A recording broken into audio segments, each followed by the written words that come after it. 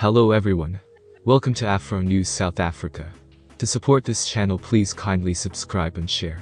Turn on the notification bell, so you won't be left out in any video. It seems as though the Phala story is far from ending.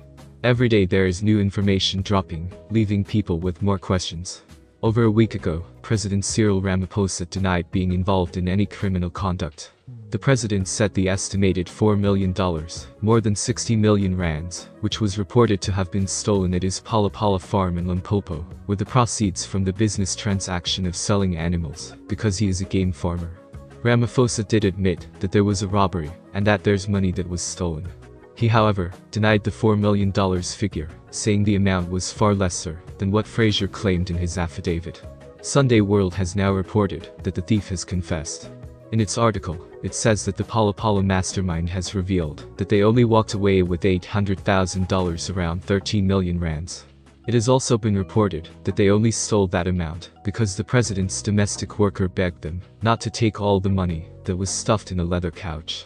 Again, the Phala issue is reaching a breaking point with each passing day. IOL has just reported that one of the suspects who allegedly stole some of the American dollars from Ramaphosa has been arrested. This news comes as we are in the process of discussing it. At Ramaphosa's property, it would appear that millions of dollars in American currency, with a value that is estimated to range anywhere from $4 million to $8 million, have been concealed beneath mattresses and couches. It has been stated that one of the males was taken into custody for having an unlicensed pistol in his possession when he was searched. It is believed that he is being held in custody in Cape Town. After evading a roadblock, Shimwako was found in possession of firearms that were registered to the Namibian police force, thus he is now facing prosecution. According to IOL, Urbanus Shimwako, a Namibian national with a South African identity book, was arrested in October 2020 for possessing an unlicensed firearm. The arrest was made for the offense of possessing an unlicensed firearm.